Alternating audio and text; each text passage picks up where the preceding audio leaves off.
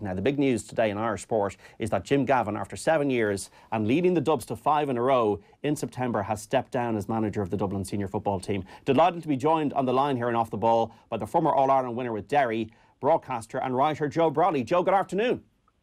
Hi, how you doing? Good, thanks, Joe. Did it come as a shock to you, Jim Gavin stepping down? I don't think so. I mean, I think he's 48, 49. The 5 in a row has been accomplished. You know, he has a very busy life outside of Gaelic football, you know, and a life of, you know, he's got a new job in Brussels. And, I mean, what does 6 in a row mean? And I think it's probably the right time for him. And, you know, as I say, he's got a huge amount of interest outside of the game. You know, he's a communitarian, he's an altruist. He's interested in all sorts of charitable projects.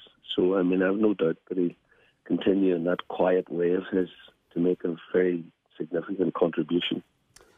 Joe, when we're looking at the annals of managers and when we're ranking everybody, maybe that's something you don't like to do, but I would consider him the greatest Gaelic manager of all time. Is he the greatest of all time? Is that his legacy? Well, I find those discussions sort of trivial. I think that what you can certainly say is that he came into a group where Gilroy had established a culture, a serious culture, you know, where their feet, you know, the boys' feet was on the ground. They were expected to make a contribution in their local communities, you know.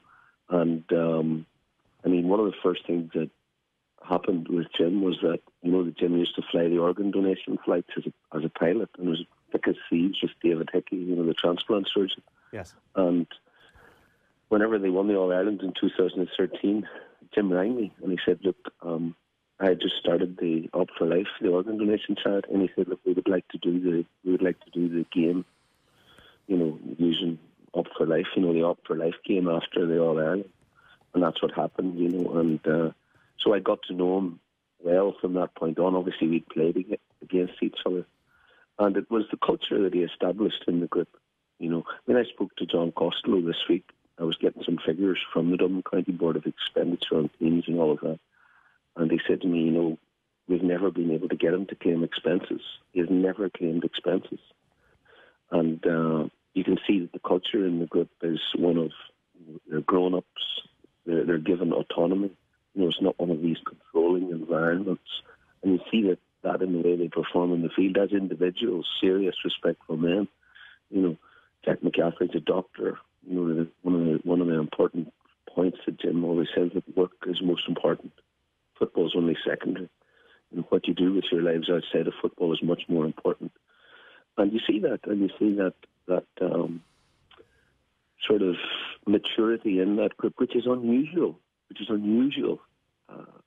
And you see, you know, that, for example, you've got Dean Rock, who works with disabled children.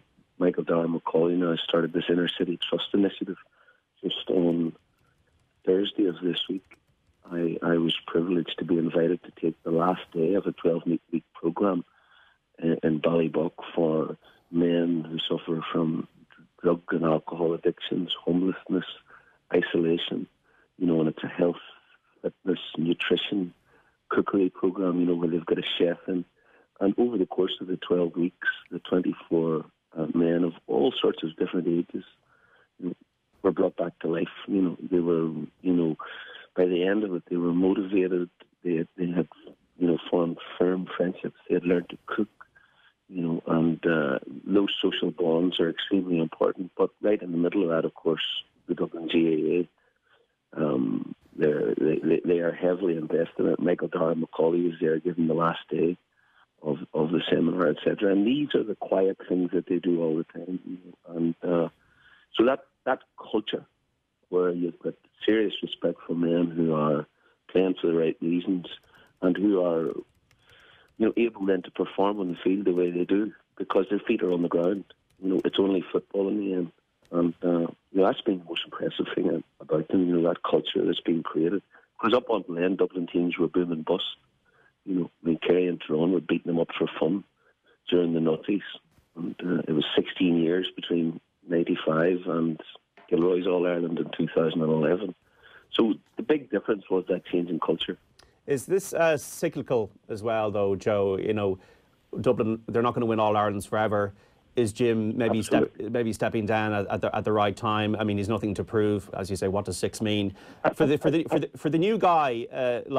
Is it difficult now for the players to keep the hunger?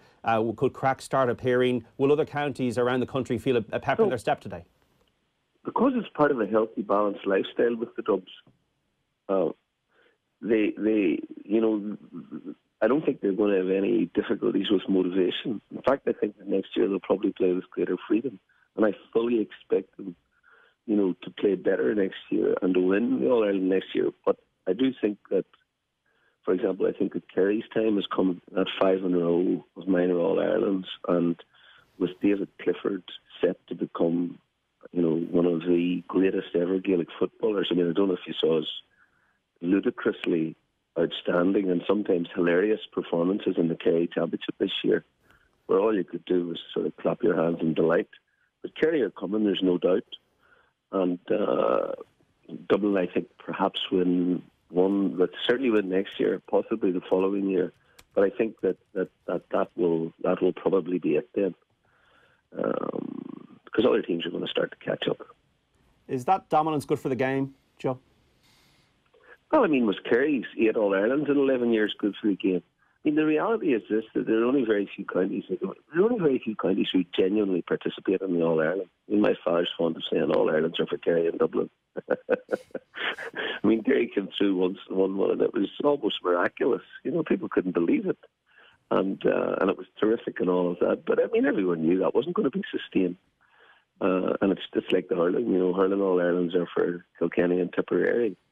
And, unless and until we have a radical restructuring of the GAA. So, for example, you could say, okay, well, look, let's abandon the British-drawn county boundaries, create 32 equal population areas, centralise the funding, create a transparent governing structure, and administer funds equally throughout these 32 new teams. You could do that, for example. You could try that. I think it would probably work. It would take a while to bed in. And it would certainly invigorate the game and create a proper sort of GAA democracy. But as things stand, we've got to face it. And there's a 1.5 million population in Dublin. So on the law of averages, strong Dublin teams are going to come around more regularly than a strong Derry team or a strong Tyrone team.